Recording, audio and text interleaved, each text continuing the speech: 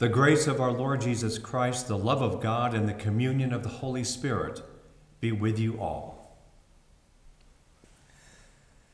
Righteous God, our merciful Master, you own the earth and all its peoples, and you give us all that we have. Inspire us to serve you with justice and wisdom, and prepare us for the joy of the day of your coming. Through Jesus Christ, our Savior and Lord. Amen. A reading from the book of the prophet Zephaniah. Be silent before the Lord God, for the day of the Lord is at hand. The Lord has prepared a sacrifice. He has consecrated his guests. At the time, I will search Jerusalem with lamps, and I will punish the people who rest complacently on their dregs, those who say in their hearts, the Lord will not do good, nor will he do harm.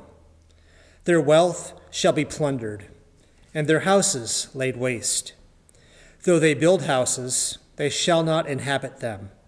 Though they plant vineyards, they shall not drink wine from them. The great day of the Lord is near, near and hastening fast. The sound of the day of the Lord is bitter. The warrior cries aloud there. That day will be a day of wrath, a day of distress and anguish, a day of ruin and devastation, a day of darkness and gloom, a day of clouds and thick darkness, a day of trumpet blast and battle cry against the fortified cities and against the lofty battlements. I will bring such distress upon people that they shall walk like the blind, because they have sinned against the Lord. Their blood shall be poured out like dust, and their flesh like dung. Neither their silver nor their gold will be able to save them on the day of the Lord's wrath. In the fire of his passion, the whole earth shall be consumed. For a terrible end he will make of all the inhabitants of the earth.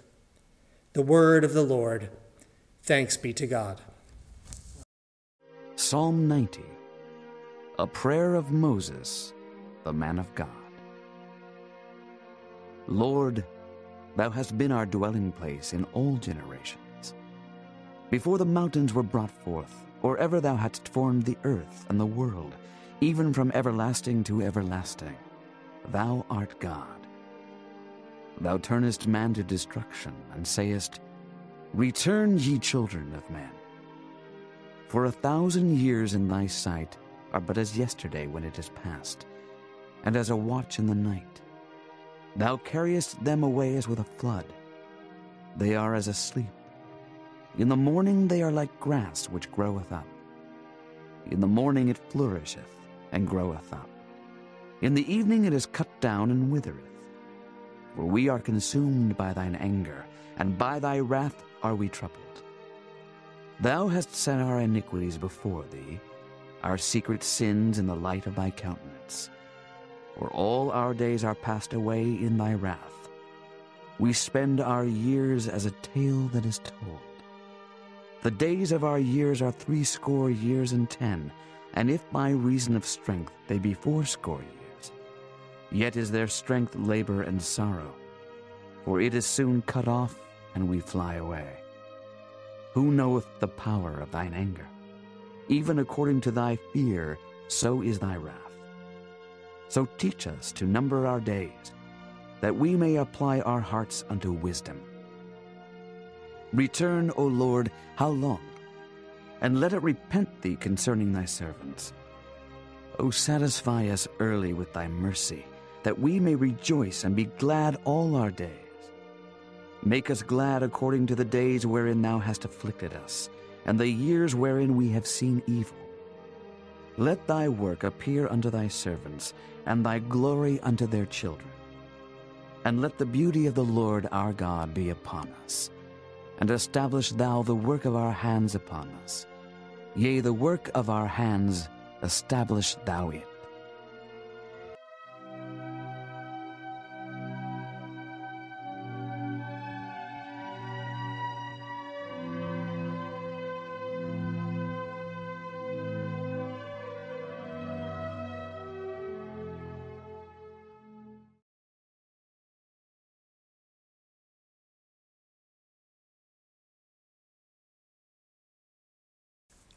The Holy Gospel according to Matthew. Glory to you, O Lord. Jesus said to his disciples, For it is as if a man going on a journey summoned his slaves and entrusted his property to them.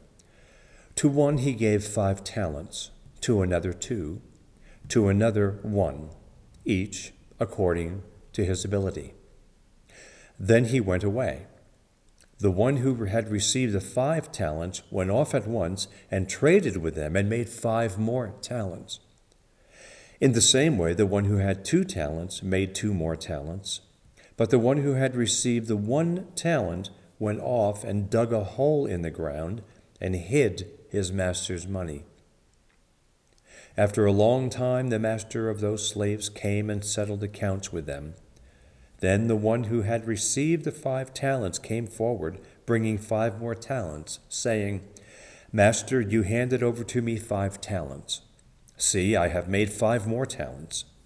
His master said to him, Well done, good and trustworthy slave. You have been trustworthy in a few things. I will put you in charge of many things. Enter into the joy of your master. And the one with the 2 talents also came forward, saying, Master, you handed over to me 2 talents. See, I have made 2 more talents. His master said to him, Well done, good and trustworthy slave. You have been trustworthy in a few things. I will put you in charge of many things. Then the one who had received the 1 talent also came forward, saying, Master, I knew that you were a harsh man, reaping where you did not sow, and gathering where you did not scatter seed. So I was afraid, and I went and hid your talent in the ground. Here you have what is yours. But his master replied, You wicked and lazy slave, you knew, did you, that I reap where I did not sow and gather where I did not scatter? Then you ought to have invested my money with the bankers, and on my return I would have received what was my own with interest. So take the talent from him and give it to the one with the 10 talents. For to all those who have, more will be given, and they will have an abundance. But from those who have nothing, even what they have will be taken away. As for this worthless slave, throw him into the outer darkness, where there will be weeping and gnashing of teeth. The Gospel of the Lord. Praise to you, O Christ. Grace to you and peace from God our Father and the Lord Jesus Christ. Amen. So in order to make some sense out of this gospel, which doesn't sound very helpful, we recognize that it's toward the end of Matthew's gospel. One of the things that Jesus is doing is showing the people about the kingdom and what it's going to be like toward the end and how important it is to be fruitful. And so I want to go through here and just look at a couple of the words so that we know what they're talking about. When the master gives them talents, a talent is a weight of silver. So he had 5 talents and he made 5 more. He doubled his money. Same thing with the one who had 2 talents, 2 weights of silver. He doubled those too. So he entrusts them. Now the thing is, he goes away for a long time. It's after a long time that he comes back. And what do we find when he comes back? Well, we find that the one who had 5 talents did very well, and the one who had 2 talents did very well. And the one who had 1 talent, that's the one we want to kind of think about today. How come this guy got treated so poorly, and at the end, there's going to be this weeping and gnashing of teeth, which I always say could never be good. So the one who had received the 1 talent also came forward, saying, Master, I knew you were a harsh man, reaping where you did not sow and gathering where you did not scatter seed. So I was afraid, and I went and hid your talent in the ground. I think that's the key. I was afraid. So the one who had 5 talents invested, took a risk. The one who had 2 talents invested, took a risk. I have a feeling that risk is part and parcel of being a disciple of Jesus Christ. I don't think you can give without risk. Can you take some money that you could use for something else and then just give it to God? Well, we risk that every time we do it. Can you love others without risk? Can you serve others without risk? No, it's all a risk. And I think that especially in matters of love and care for the neighbor, the more we risk, the more joy you and I have in our master. See, the thing is this, and let's look at talent in a way, instead of measure of weight, let's look at it as, in modern parlance, a talent is a gift that you might have, being able to sing, for example, or being able to be a good writer. Those are talents. What do we do with our talents? I mean, do we offer them in God's service, or do we kind of hide them? Are we afraid? If we give it away, suddenly we won't have anything left. I really think the trick to abundance is really releasing. We can have such a tight grip on things, that we only become free when we let it go. Then we are truly free. Richard Rohr, Catholic priest, reminds us that the greatest enemy of faith is not doubt. The greatest enemy of faith is fear. But if you really want to be happy, I think joyful, if you want to be peaceful, I really think that the most important thing is to not be afraid. I think the most important thing is to recognize that fear keeps us from doing what God wants us to do. I mean, just think for a moment about explorers. Da Gama, Columbus, Americus. Of course, during that time, the perception is when you stand at the ocean and you look out, there's an edge. That's the perception. And of course, many of them were quite fearful that once you got to the end, you were going to fall off the side. Nobody knew what was beyond that. But imagine we wouldn't be here today if that fear persisted. So what they did was they worked through that fear. And maybe that's what this gospel lesson is calling us to do, to be a little riskier, to work through whatever fears we have of serving the Lord. The problem with this, of course, is if you're a Lutheran, is that you're going to do well as long as you do well. And God will like you if you do well. And if you don't do well, you're going to get thrown out into the outer darkness where there's weeping and gnashing of teeth. Well, we know that that's not the whole gospel. This particular passage is very similar to the one that we read last week, where you have to be ready for the end because you don't know when the bridegroom is coming back. You don't want to be surprised because you'd be left out. The door is shut and you can't get in. Well, that's not it. We are not worried about God not loving us if we're not having a good day. God loves us no matter what. God's love and salvation to you is a gift that God gives you regardless of how well you're doing. But let's not let fear keep us from serving. The biggest problem is that fear keeps us from doing those things that God wants us to do. So maybe also what this is asking us to do is to wake up. Use your gifts. This is a challenge for our times, especially during this pandemic when fear is at the fore. Why are most of us huddled in our houses? Because of fear of this virus. And I think that's a wise thing to do. That's a healthy fear, by the way. That's a respect for something that's pretty powerful. I've been on the phone today with several people who are not coming to church and who don't go out in the crowds because if they get this sickness, it could go very bad for them. So maybe what we want to do is be wise, of course, but also in our gifts of service to not be fearful, to be free in letting them go. So we are challenged during this pandemic time. But maybe now the challenge for us is to continue in faith, not fear. Fear, as Richard Rohr says, is that enemy of faith. And if we allow our talents, so let's let God take our talents and let's let God use our gifts, because in God's hands, they can be great. In God's hands, God can do with our meager gifts magnificently more than we can even imagine. But the trick is you've got to use it.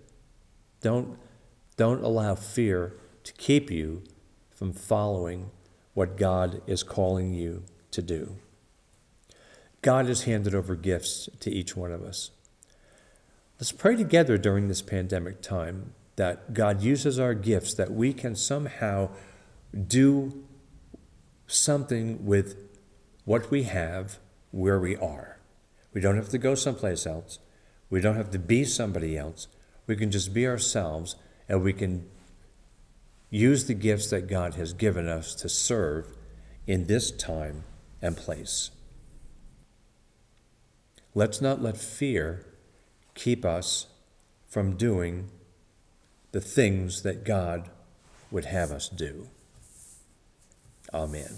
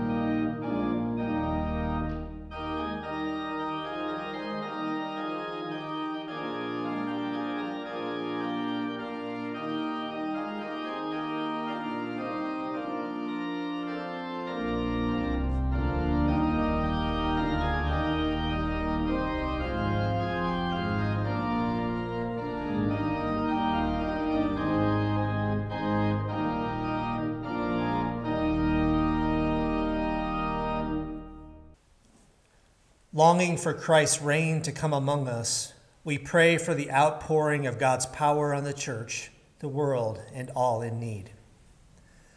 Lord of the church, ignite your people with the passion of your love. By the fire of your Holy Spirit, unify us across ministries, congregations, and denominations, and refine us to participate in your activity throughout the world. Hear us, O God, your mercy is great. Lord of creation, we stand in awe at the works of your hands and praise you for the beauty of nature. Bless the earth for your glory and restore its integrity where exploitation has caused ruin. Hear us, O God, your mercy is great. Lord of the nations, sound forth your justice in the ears of all leaders. Increase concern for those who are most vulnerable, especially as international leaders forge trade agreements and cooperate to end human rights abuses. Hear us, O God, your mercy is great.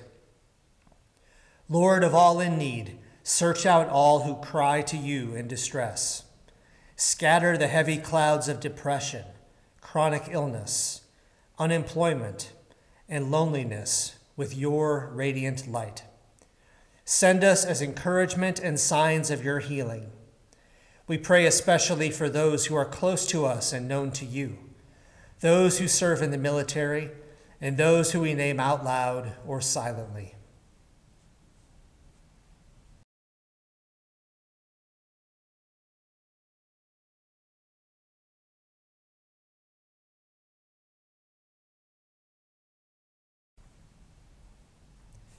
Hear us, O God, your mercy is great. Lord of the stranger, stir up holy restlessness in us to extend love to those at the margins. Release our desire for control and open us to learn from the perspective of others. Hear us, O God, your mercy is great. We give thanks for opportunities for this congregation to collaborate with our community in sharing for the needs of our neighbors, like Lutheran Social Services of Nevada.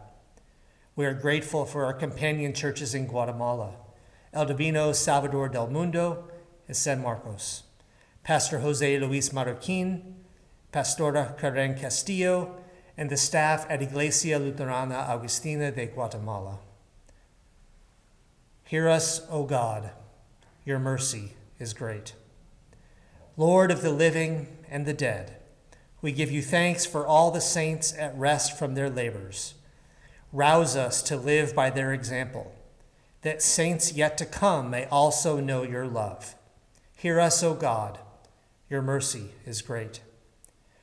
Receive our prayers in the name of Jesus Christ, our Savior, until that day when you gather all creation around your throne, where you will reign forever and ever. Amen. Our Lord Jesus Christ, in the night in which he was betrayed, took bread and gave thanks, broke it and gave it to his disciples, saying, "Take and eat. This is my body given for you. Do this for the remembrance of me."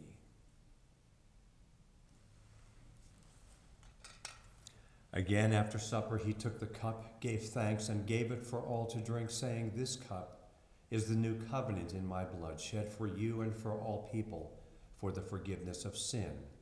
Do this for the remembrance of me." And we pray together. Our Father, who art in heaven, hallowed be thy name. Thy kingdom come, thy will be done, on earth as it is in heaven. Give us this day our daily bread, and forgive us our trespasses, as we forgive those who trespass against us. And lead us not into temptation, but deliver us from evil. For thine is the kingdom, and the power, and the glory, forever and ever. Amen. The body of Christ given for you. Amen.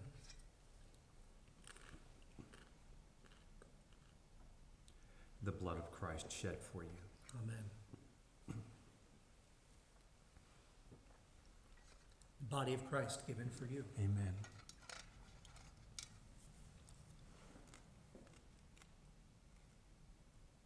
The blood of Christ shed for you. Amen.